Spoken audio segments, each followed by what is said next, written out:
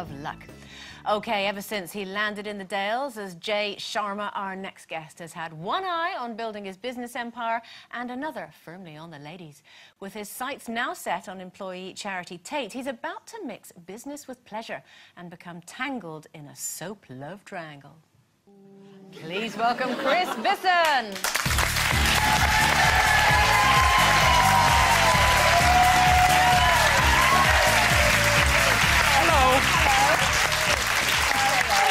Welcome, welcome. Now, there was a lot of shouting, and I wasn't quite sure who was with who at that point. What was going on there? I thought they'd split up. They're not split up? Yeah, no one's with anyone at that point. OK.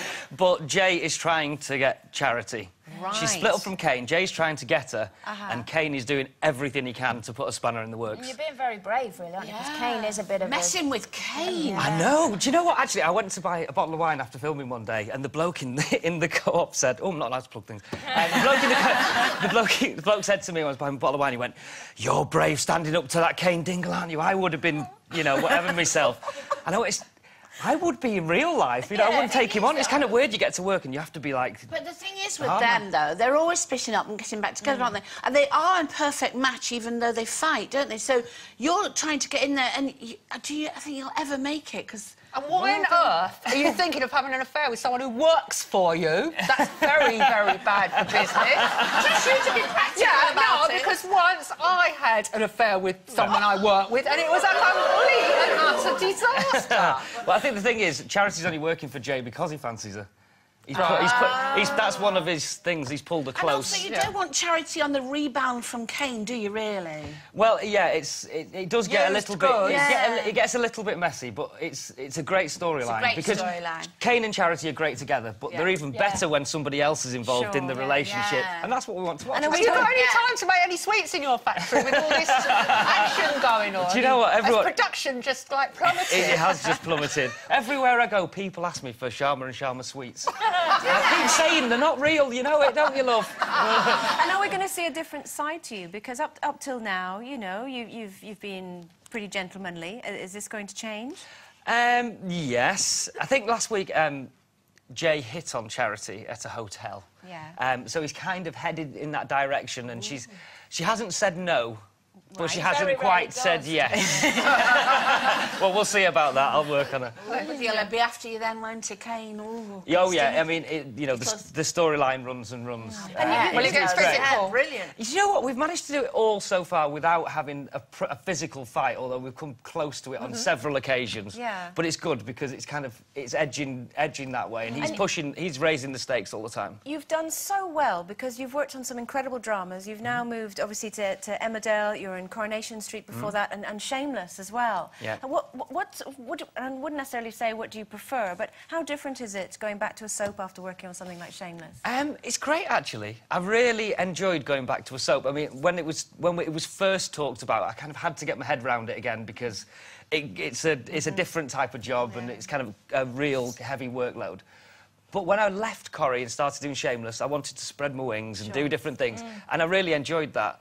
But actually, I really like being back at the same place of work now, and you know that new scripts are coming, because often as an actor, you are sat at home waiting for the postman to bring a new script. Yeah. I just want to say something to you. When you were in Corrie, you started Streetcars with Steve MacDonald. I think he owns you half of that business, but anyway, that's me making that story. It is still half my business, yes, actually. exactly, so you want to go back and get that money.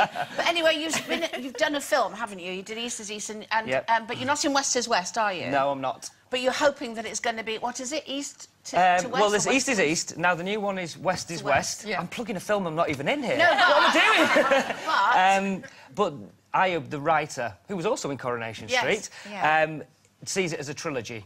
And the third one is set back in Salford, and that is in development. And that you will be in? They want me to be in that, yeah. Definitely. East is East was fantastic. East is East was great. You know, it was really wonderful. Started off as a stage play, and we opened at Birmingham and toured around, and it got bigger and bigger, and then we were in the West End, and we had all the lights and our pictures outside the theatre.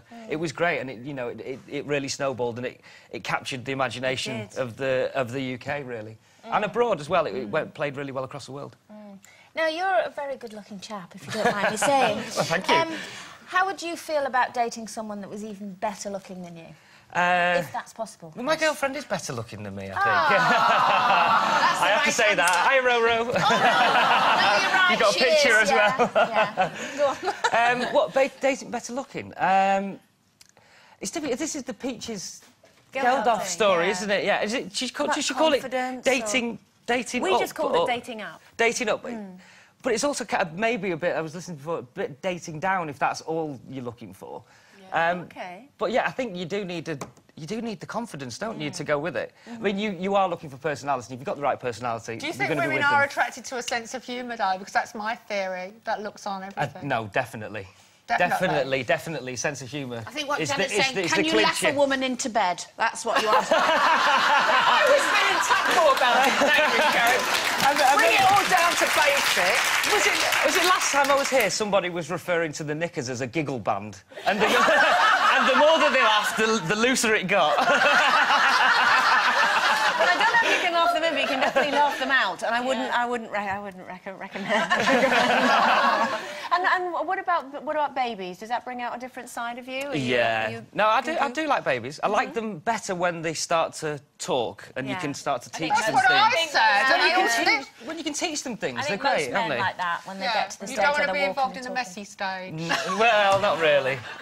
Apparently, I will be a good dad, though. Because I was Why do on you say holiday and I was with some friends and the buggy broke. Yeah. So me and my best mate had to go searching in Dubai to buy a new buggy, just the two blokes. Yeah. And I picked it, we took it back and the girl went, "What great taste in the buggy." So apparently that means I'll be a good dad. I'm not so sure. I think it's more of a style thing. I went for the one It's with, a good starting point, but there's a few other things to learn. Lovely to see you again. It's Chris Bisson, everyone.